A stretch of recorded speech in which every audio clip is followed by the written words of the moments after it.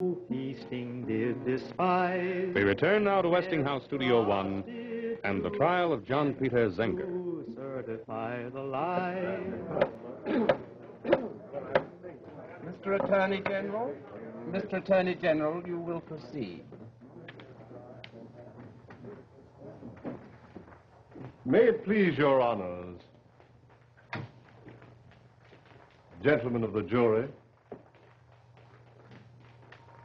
the charge against the defendant, John Peter Zenger, is that he did willfully and maliciously print a false, scandalous, and seditious libel in which His Excellency, the governor of this province, who is the king's immediate representative here, was greatly and unjustly scandalized.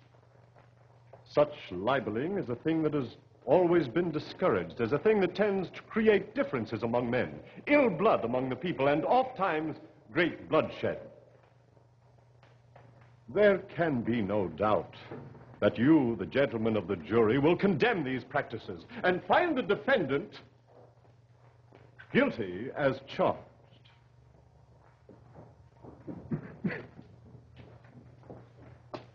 Mr. Chambers. Mr. Chambers, the court is waiting. Mr. Chambers. Your Honors, gentlemen of the jury, my client, John Peter Zenger, pleads not guilty to the charge. Order in court. Order. May it please the court. Yes, what is it, Mr. Chambers? What is it? Your Honors, may it please the court. I've just been informed that the accused has retained co-counsel. What is this? Who, sir? Who? I should like to introduce to the court Mr. Andrew Hamilton of Philadelphia.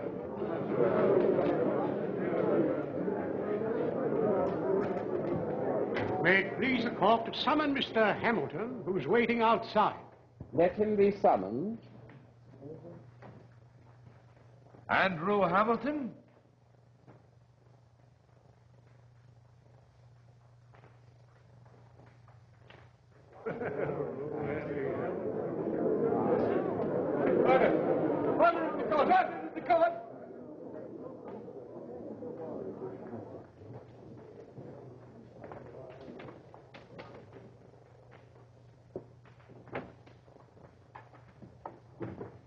Your Honors, I move the court to allow Mr. Hamilton to practice before this bar and that the required oath be administered.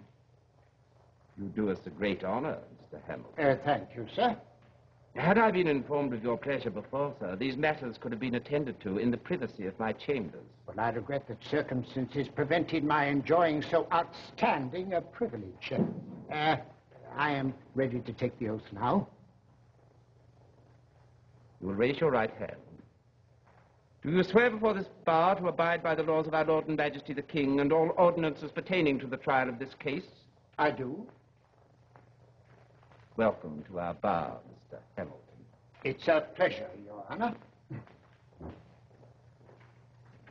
Mr. Chambers, you have pleaded your client not guilty to the charges issued against him. Do you wish to pursue the matter further? Your Honors, I beg the indulgence of the bench, but may I ask if it is the intention of the Crown to call witnesses to prove that John Peter Zenger published these so-called libels? We intend to do exactly that, Your Honor. We have witnesses who will Please, prove Your beyond... Honors, I will save Mr. Attorney General the trouble of going any further into the matter. I do confess for my client that he both printed and published the statements set forth in the charge.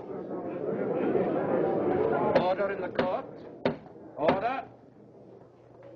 Well, now, as Mr. Hamilton has confessed the printing and publishing of these libels, I think there is nothing to do further but for Your Honors to instruct the jury to return a verdict for the Crown. Your Honors... Mr. Hamilton... Mr. Attorney General, you will have to prove something more than this before you make out my client to be a libeler. The words printed themselves must be libels. That is, false, seditious, and scandalous, or else most assuredly we're not guilty. Your Honors, I think that there is nothing plainer than that the words used in the articles are scandalous and tend to sedition. If that is not libel, may safely say there can be no such thing as a libel. Oh, may it please the court. I observed just now that Mr. Attorney General, in defining a libel, made use of the words scandalous and seditious. But whether from design or not, I cannot say. He omitted the word false. Well, I repeat, a libel is still a libel, notwithstanding it may be true. Now, in this I must again differ with my honorable colleague. I point out to him that the indictment to which my client pleaded not guilty accuses him of a, now, I quote, a certain false, malicious, seditious, and scandalous libel. Now, I say to this court, the word false must have some meaning, or else how came it there? Now, to save the court's time, I will agree that everything Mr. Zenger printed about His Excellency the Governor is seditious, scandalous, and a libel, providing only that Mr. Attorney General prove them false. Oh, I object. This is most irregular. Most irregular indeed. Your Honor, I think that... Mr. Attorney General is reluctant to prove the word false. Then, Your Honor, we will take the task on ourselves and prove them true. Mr. Hamilton. Right! Right! Order in the court! Mr. Hamilton, it is not permitted to give the truth of a libel in evidence. A libel is not to be justified, for it is nonetheless a libel that it is true. Well, I'm sorry the court has so soon resolved upon this bit of law. The law is clear, sir. You cannot justify a libel. Well, you say that truth is no defense of libel, Your Honor. Well, now, I respectfully must point out the incongruity of such a position. I see a man slay another. I print that such a man is a murderer. Am I then a libeler? Now, truth is fact, and facts, I submit, are the very reverse of libel. Now, look further, Your Honor. If this be the case that truth is no defense of libel, what then shall be printed in the public press? Never a word can be raised against a tyrant. What stands against a tidal flood of corruption if it is not the threat of a fearless press that will exercise the inalienable right of every man to protest? To protest! Mr. Hamilton, after the court have declared an opinion, it is not good manners to insist upon a point in which you are overruled. I will say no more at this time. Use the court with good manners, sir.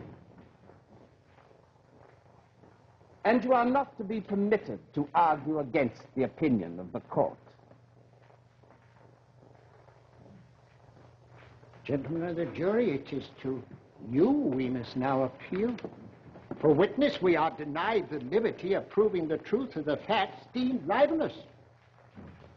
Gentlemen, power may justly be compared to a great river. When it overflows its banks, it bears down all before it. It brings destruction and desolation wherever it spreads. If then this is the nature of power, let us at least do our duty, and like wise men who value freedom, use our utmost care to support liberty, the only bulwark we have against lawless power. As you see, I labor under the weight of many years. I am bowed down with great infirmities of body.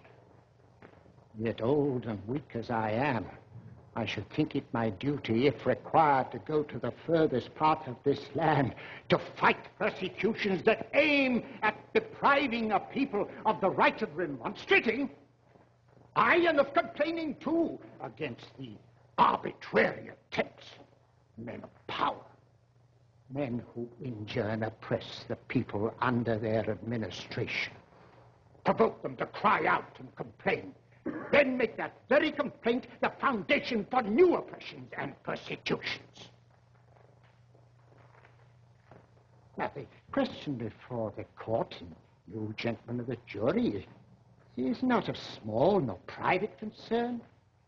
It's not the cause of a poor printer, nor of New York alone that you are trying.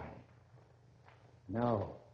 It may, in its consequences, affect every free man in America, and I make no doubt that your upright conduct this day will entitle you to the love and esteem of all men who prefer freedom to a life of slavery.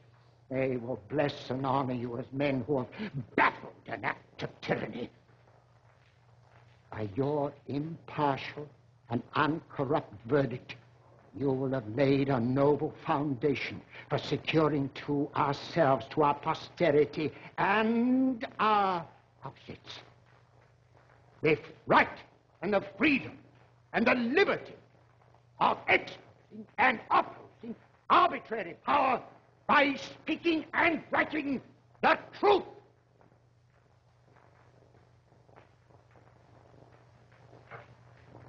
The defense rests.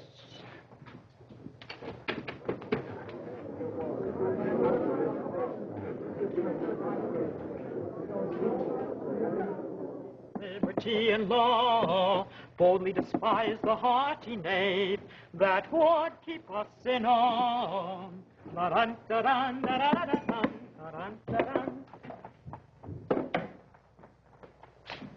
I'm setting up the story, Mr. Zenger. Good, Samuel. I'll get some fresh paper.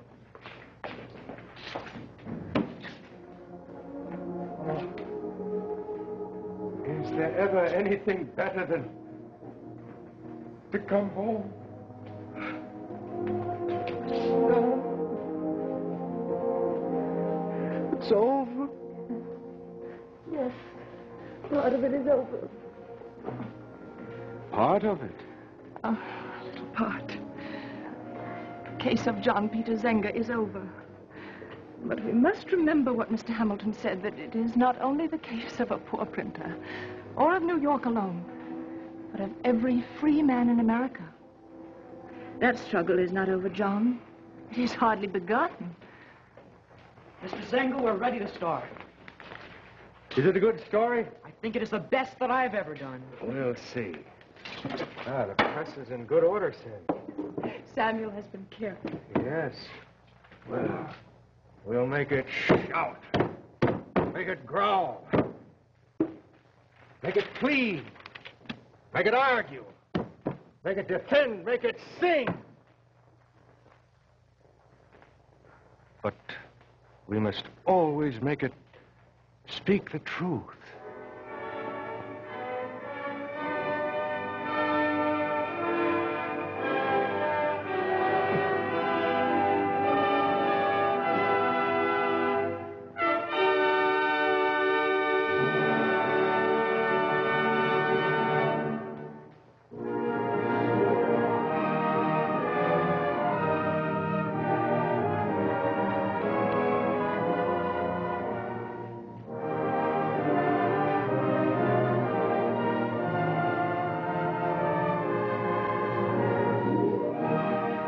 Now that we have brought down